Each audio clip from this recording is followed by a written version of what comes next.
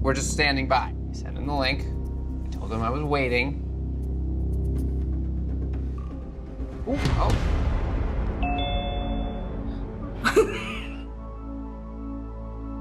Hey.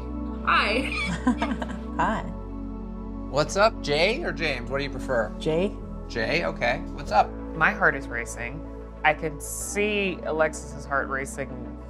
I don't even know what to say. I mean, I have questions, Kamie has questions, but like, it's you. You look like you. Why do you think this is something you guys hadn't done up until right now?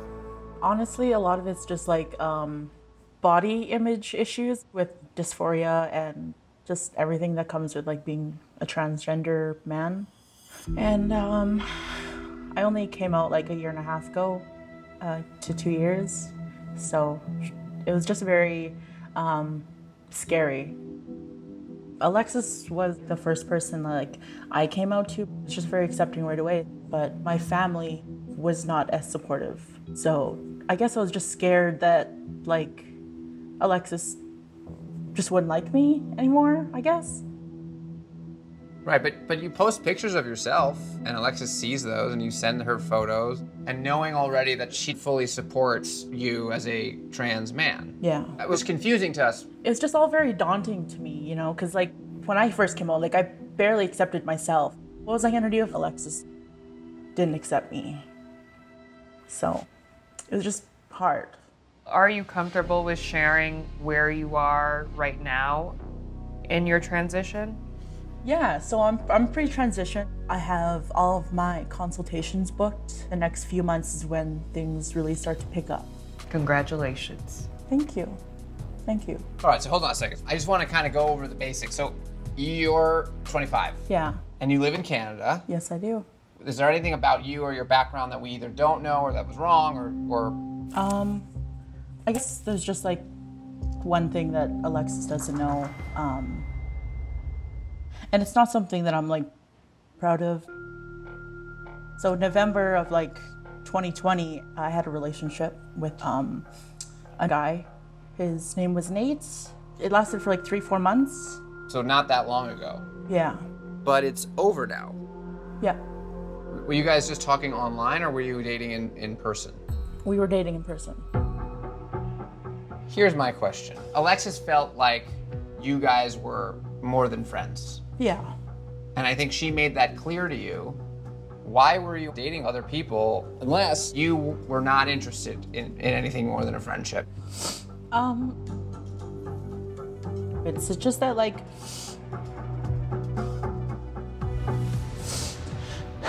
I'm really scared to lose Alexis. Lexi's always been my best friend. You call her your best friend.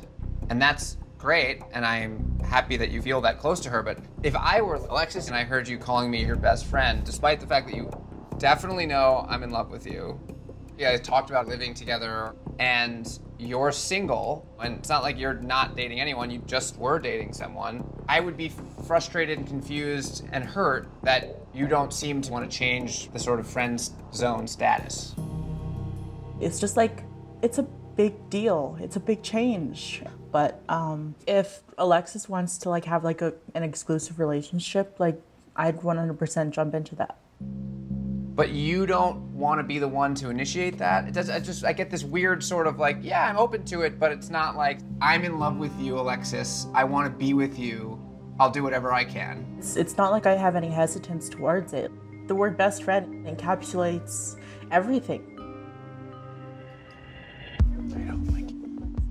Why? He's just selfish. I don't want to lose you, so I'll just put you on hold and date other people. But I'll totally flirt with you, and it'll be really fun and great for me when it's great for me. I don't know, it just feels like... I understand that. Okay, Alexis, I'd love to sort of sidebar with you for a minute, just sort of check in and debrief a bit. Okay. Okay. What are you thinking? How are you feeling about all that? I feel good. I feel great. Well, hold on a second. James had a boyfriend. While you were fully in love with him, he got into a relationship, didn't tell you. That can't feel good. I mean, it doesn't feel great, but I think he knew that I would have felt really bad. I don't know, I don't want to hear you justifying James doing things that isn't cool. That's the sort of behavior that we're concerned about you having, where you find ways of making the things that are happening to you that you don't like justified. Right. What we need to figure out right now is like, what do you want? I want a relationship with her. I want to be monogamous. But I don't want him to do it just because he knows I want to do it. Right. Right. He'll either make you a priority or he won't. And look, if he's not ready and he can't do that right now, then he has to deal with the reality of knowing that he may never get another chance. But like, you need to be a priority for yourself and find someone who feels the same way. You've been waiting for 5 years. He needs to make his move now. You need to stand up for yourself and say, hey, look, Jay, this is what I want. Alexis, I have a feeling not a lot of people have told you that you're awesome and hot and sexy and funny and amazing. And cool as super cool. And you should be the one to say, hey, right now, you need to be all in. If you don't want this, I'm gonna go find someone else who does, because there's a whole lot of people who will. You literally gotta disappear just like that. I know, look, you're only 23 and you haven't had a ton of experience, but like, you're I'm the whole desirable. package. Exactly. Say it again. I'm the whole package. Period. There we go. Now start walking with that energy, because that is who you are. You're cool as and you deserve to be with somebody who's excited about being with you. That could be James, but it could also be somebody else. Right. I agree. No but. No but, I disagree. Okay, good. We've never been two hopeless hook up. An identical twin. Everybody in Hawaii is in on this. That's insane. We've never seen anything like this. The Catfish sent you the real guy's Facebook page. Come on!